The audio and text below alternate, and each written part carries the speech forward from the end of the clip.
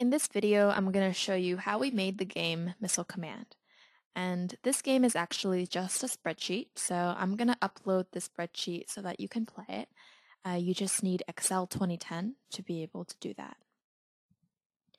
So this spreadsheet is actually made mostly out of conditional formatting.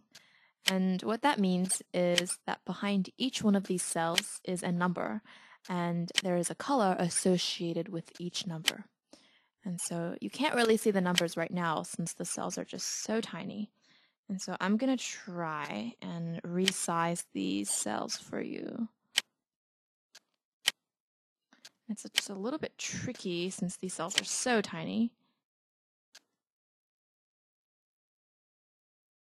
Okay, there we go. I'm going to zoom in a little bit. And now we can see that there are numbers behind each one of these cells.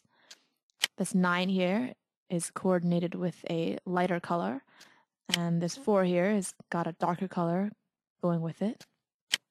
And so what we want to do is go under the Home tab, and under Conditional Formatting, go to Manage Rules, and you can see the rule that was made to build this spreadsheet.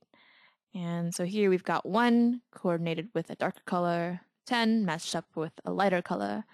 And if you wanted, you could actually change the colors. So let's say make this blue. Now we can play this game in blue. Very simple.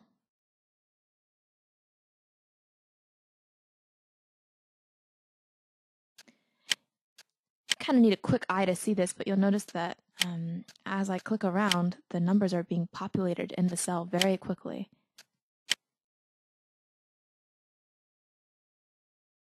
So every time you destroy a missile, you do get this cool explosion effect here. And the way that's being done is through a macro. So the macro detects when you click inside this grid right here. And when you do click, it runs through this looped series of steps. And you can see them right here. It's just stepping through these one by one to show you that animated explosion effect. And also the way that the missiles are being generated is that it's choosing at random a spot at the top of the screen, and then it targets one of the remaining buildings, the ones that are still standing. And then based on the starting and ending cells, it calculates a slope, and it calculates the corresponding x to y ratio, or the column to row ratio for the cells. And also you see here that you have this data bar right here, and that's calculating how far along you are on the level. And so to see that, again, revisit the Home tab, go under Conditional Formatting, and there you have data bars. So if you want to see the code behind this spreadsheet, all you need to do is press Alt F11.